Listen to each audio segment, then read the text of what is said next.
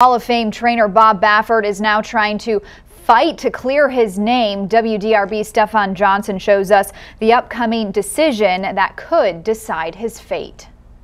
Bob Baffert is known for what his horses have done here on the track at Churchill Downs, but this week he's in the hot seat in front of the New York Racing Association, fighting for his reputation and license. Okay, here he is.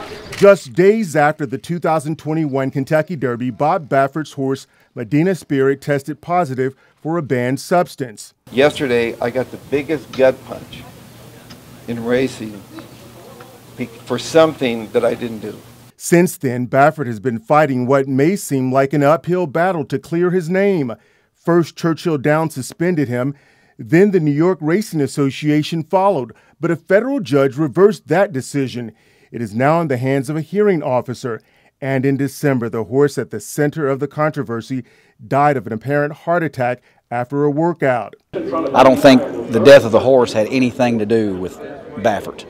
On Thursday, Baffert testified at a hearing with the New York Racing Association, hoping to prevent his suspension there. But in closing arguments on Friday, an attorney accused the trainer of threatening the integrity of horse racing. I hope they get it right. I have a lot of respect for Baffert. As Baffert fights for his license and reputation in New York, race fans at Churchill Downs are keeping one eye on the simulcast and the other on the hearing. I'll bet a lot of horses from Baffert, and he's tough. I mean, he gets good stock, and a knowledgeable trainer that gets good horses is going to win a lot of races.